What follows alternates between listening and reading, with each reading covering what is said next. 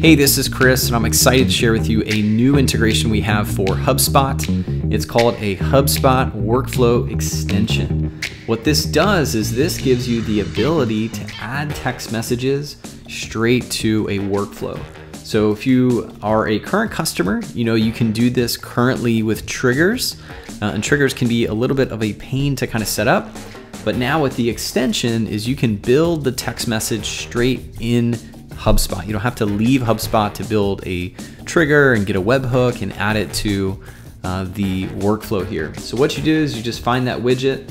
We're gonna search for the phone number, right? And this is, where does the phone number of the contact exist? So on your web form, maybe you're capturing phone number and putting the phone there, or maybe you're capturing the phone and putting in a mobile phone.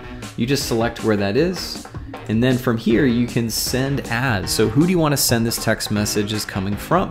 So I can have it come from me, I can have it come from one of our other members, or I can have it come from a shared inbox. So I'm just going to select me. I'm going to type in a text. Now you can merge in any token that HubSpot provides here. So hey, first name, this is amazing, right?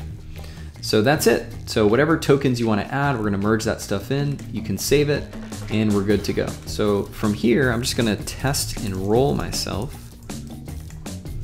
and we're good. So if I go to the history page, I'm going to see that this has been executed. So now if I go to Salesmsg, and there it is. So I can see that that text message went out, it inserted my name, and we are good to go.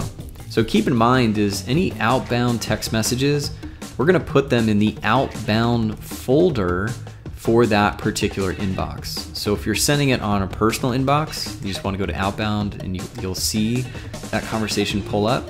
Or if you have another inbox or a shared inbox, you can pull that inbox up and then just go to outbound. Another way to see that conversation is in the upper right, just search for that contact and you'll see the entire history for that contact across that inbox or that phone number.